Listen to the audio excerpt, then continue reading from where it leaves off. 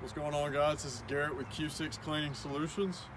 I was going to make a little video, show you some stuff that helped us out a lot in building this trailer this year, and kind of try to do something that other videos didn't do, which is kind of like give a full overview on how we did what we did, and some of the part names were kind of hard for us to find starting out.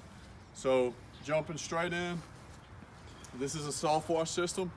It's a 5.5 gallon per minute pump, Everflow. Look that up online. Not too hard to find. It's gonna pop right up. I believe the branding on this is Stealth, and it's a 3-way blend manifold. These are a little pricey, cost you about 400 bucks. And then stemming off of this, you see a bunch of hose.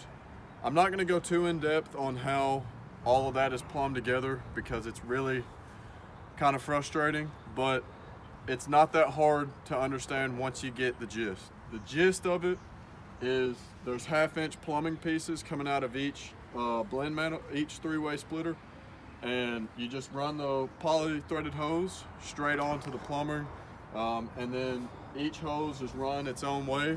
The top one, or I'm sorry, the bottom one is zip tied up here. We got a little drop stick here into our bleach, 12% sodium hypochlorite. You can probably find it at a chemical store or pool store close to you.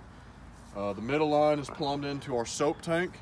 I'm not sure, yeah, you can step over here and see that. It's plumbed into the back side on the bottom, and our top line is our water line, which is plumbed in right here to our buffer tank. Working up here towards the front, you can see where all of these hose reels, this is the soft wash hose, so it's connected directly with that Everflow pump, which, while I'm talking about the pump, it's battery operated. So in the toolbox here is our battery. We've got it wired together here. You know, you plug that up, flip a switch, and it'll cut right on. All of our hoses here are plumbed either to the pressure washer or the buffer tank. This one is plumbed to the water tank, but there's a valve on top so we can determine whether or not we want to send water to fill up the tank or to send water directly to the unit. This garden hose is plumbed to the Honda pressure washer. This is just a Flexzilla garden hose. You can get it at Tractor Supply, Home Depot, outdoors, home improvement stores, stuff like that. Our pressure hoses are both plumbed directly to the unit.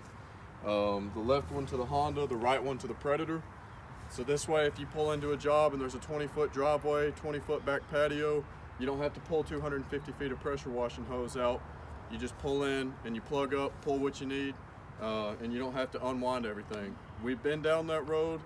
It is a headache. I highly recommend that's one of the first things you do is get your plumbing situated.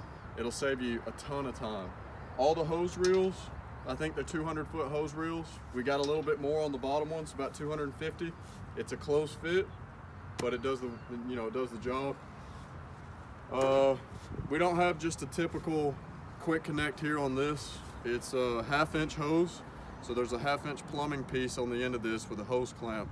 You cut it on or off, open it up. The pump's electric, so if it's full and you flip the pump on, it's not gonna make any noise. It's only when it needs to pull stuff that it'll send it.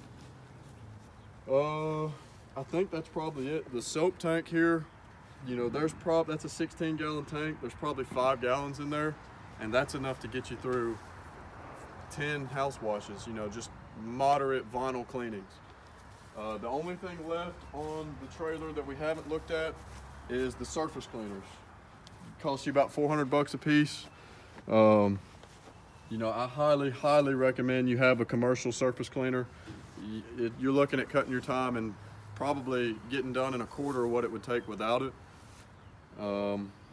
Past that, I think that's it. We took both pressure washers off of the frames and have them mounted to the trailer itself. It'll free you up some space, and in my opinion, looks a lot more professional than keeping it on the wheels. We have enough hose where nothing ever comes off the trailer other than hose. I think that'll be it. So I hope this video helped anybody out who was looking to start up a pressure washing business. And y'all give us a subscription here, Q6 Cleaning.